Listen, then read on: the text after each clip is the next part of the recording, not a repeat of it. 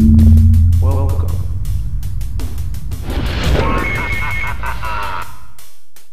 The Terminator unit, known as the T-800, was the most powerful killing machine created by Skynet.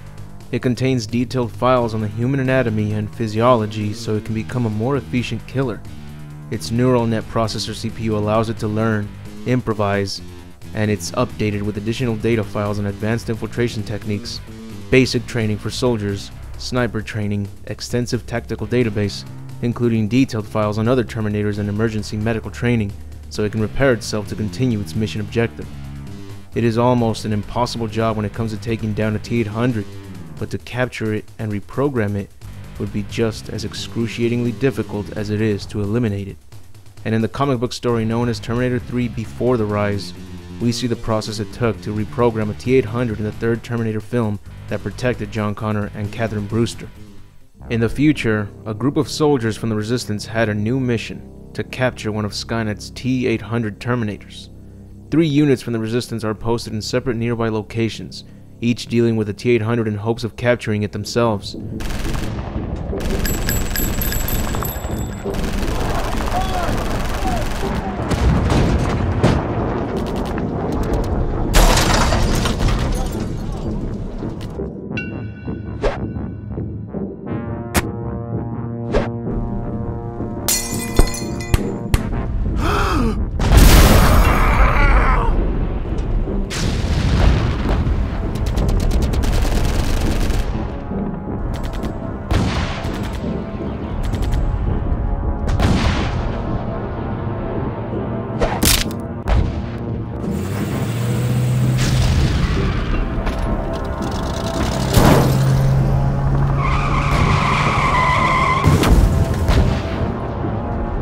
By the end, only a small group of soldiers remained, but they managed to capture a T-800 after having one of the soldiers being chased down by it. She jumped from a very high distance, and the impact ended up knocking her out cold.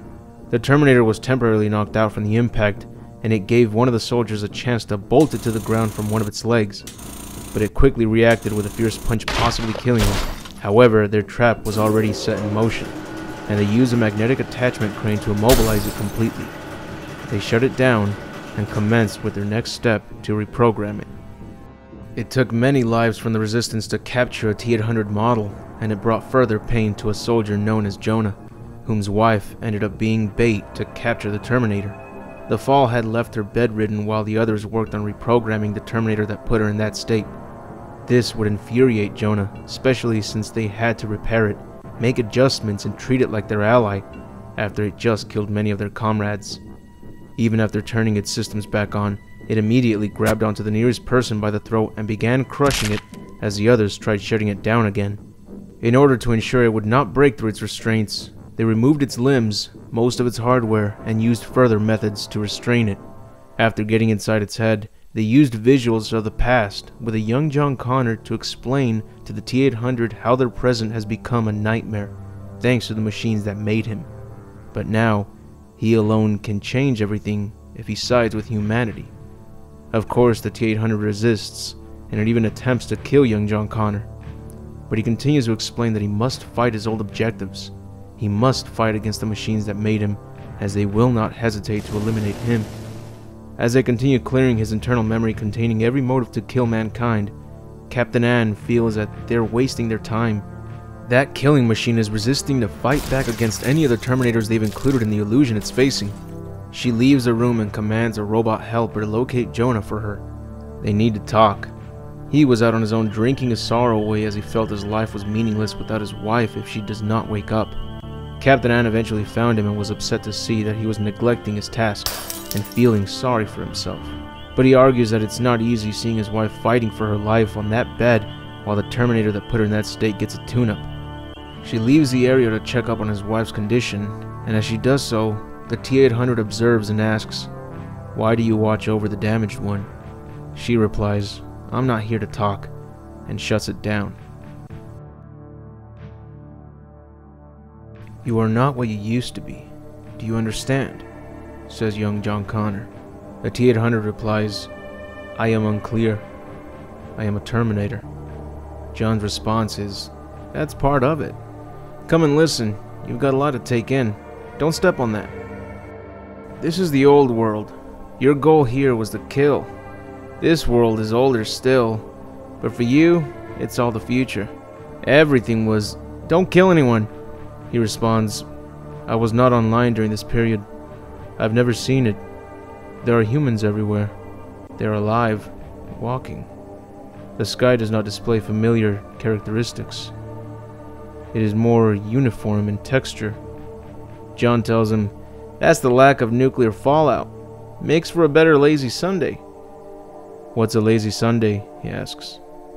Just one of a million phrases that went away when your kind came calling, replaced with words like cyborg and hunter-killer. The T-800 points at bystanders and asks, you want to give me a new mission? Who do you want me to terminate? And John replies, no, you got the wrong idea. You'll be here to save lives. Won't be easy. There's a lot stacked up against you. More than any human can handle. You may be built to last, but so's the world. So's your opposition. You're a real bad boy, but you're not top of the line. You'll be ending program. The system is halted as Jonah tells the man working on the program to hurry and get the medic because his wife needs immediate attention. It appears that her heart has stopped beating and the T-800 observes everything going on.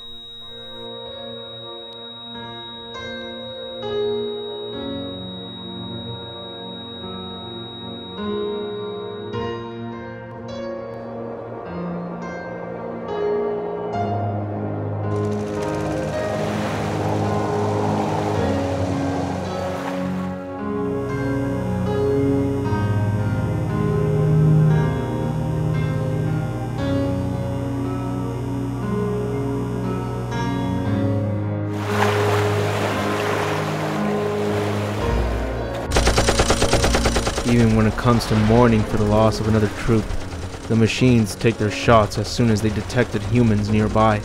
They send in aerial attacks, killing more soldiers, and Jonah jumps into the water where the endless corpses lie, now including his wife. For a moment, he's accepting to die by her side. But Captain Ann pulls him back into the boat, and she continues to fire directly at the HK aerials and drones. But their boat's motor gets shot, causing it to explode, which kills another soldier and sends the rest of them flying into the water. They get back on land and proceed to fight back, but since they only have one weapon, the soldier with them takes the weapon and tells them to run back to their base while he distracts them. They are the only ones left that can fulfill John Connor's plan. He draws fire as they make a run for it. As soon as they arrive at their base, they get started on putting their Terminator back in one piece. They take no breaks, waste no time, and prepare for the biggest gamble of their lives, taking this monster and turning it into a hero for the past to save their future. Once it's finally complete, they make sure that everything is correct since a single mess-up can create an even bigger problem for the past. Suddenly, one of their comrades enters the room in critical condition and warns them that the perimeter has been breached, and he is then finished off by an HK drone which flies into the room and rapidly starts firing across the entire room, leaving it in complete disarray. Jonah and the other soldier hide under the bed. Captain Ann hides as well, but the room is being completely destroyed, and even their assistant robot shows up to remove the HK drone, but its efforts become meaningless as it too gets destroyed by the HK's firepower.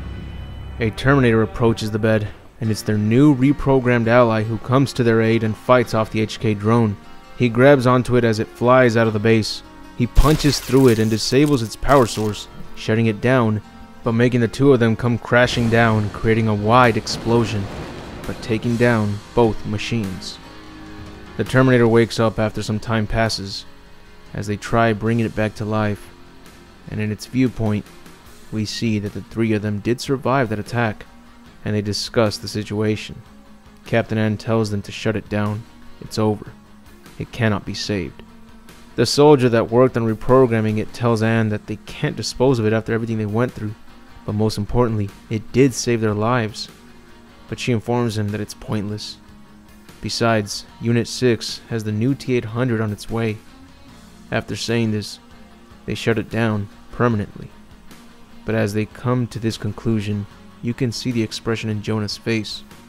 He lost his wife to a Terminator that would not even become the savior of humanity, as it would get destroyed before being sent to the past.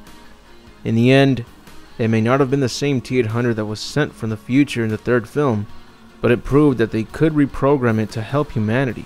And that's how the T-800 unit in Terminator 3 was reprogrammed to protect John Connor and Catherine Brewster, and give humanity a chance to defeat Skynet.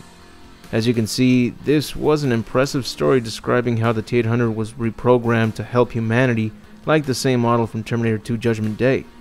The method they used to reprogram the Terminator reminded me a lot of the Matrix film, where Morpheus shows Neo the real world they live in and how it came to be.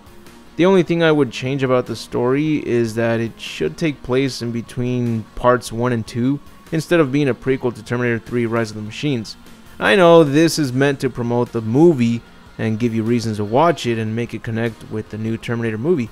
We all know that Terminator 2 prevented the war with Skynet, so it wouldn't make sense for John Connor and the Resistance to try the exact same thing they did in Terminator 2 and expect different results. So I think it would have made a lot more sense to make this story connect with Terminator 2 and say that this was what it took to reprogram the T-800 to protect John Connor and prevent Judgment Day and save humanity.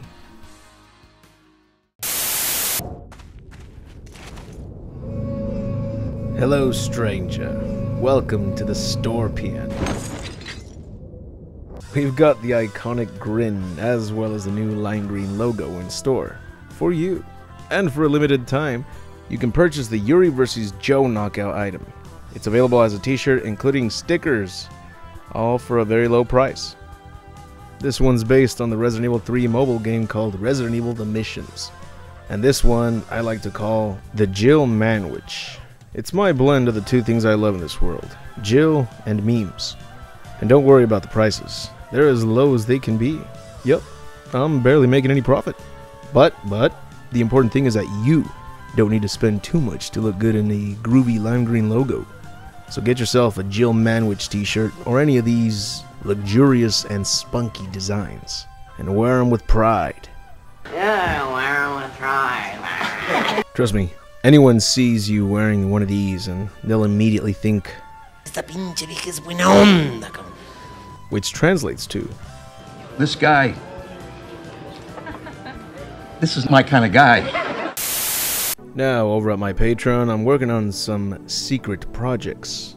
So if you'd like to have access to some of these never before seen videos, including updates and concept art from a comic book I'm working on based on Resident Evil Outbreak, then my Patreon's got you covered. I'll be updating everyone there with exclusive videos and newer art panels so you can see how far that project progresses over time. It's going to be the first comic book I create and I'm putting as much effort as I can into it, so I do feel confident about that project alone. You might also be glad to know that I've started narrating the S.D. Perry novel of Resident Evil The Umbrella Conspiracy as part of the Patreon exclusives, and there will be a new video based on each chapter every week. So don't miss out on any of these, my fellow jabronis. That's it for the video. If you enjoyed the video, hit the like button to give this video a chance to grow. I'd like to thank all my Patreon supporters for their impeccable generosity. Your support means a lot to me and you are part of the reason why I try to make the best content that I can. And if you like this content, check out the rest of my channel. You'll find more entertainment from separate franchises I like to cover, such as Mortal Kombat, Dragon Ball Z, Celebrity Deathmatch, Men in Black, The Mask, Batman comics, The Terminator, TMNT, Dino Crises, Resident Evil, and more.